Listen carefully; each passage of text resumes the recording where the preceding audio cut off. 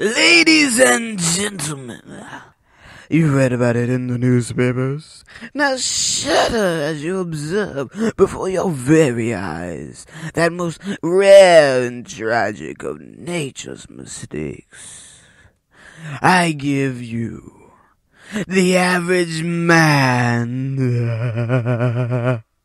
Physically unremarkable, it has instead a deformed set of values. Notice the hideously bloated sense of humanity's importance, the club-footed social conscience, and the withered optimism.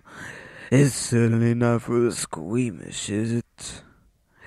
Most repulsive of all are its frail and useless notions of order and sanity.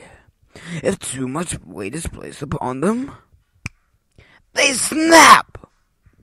How does it live, I hear you ask? How does this poor, pathetic specimen survive in today's harsh and irrational world? The sad answer is, not very well. Faced with the inescapable fact that human existence is mad, random, and pointless, one and eight of them crack up and go stark slavering buggo. Who can blame them in a world as psychotic as this? Any other response would be crazy.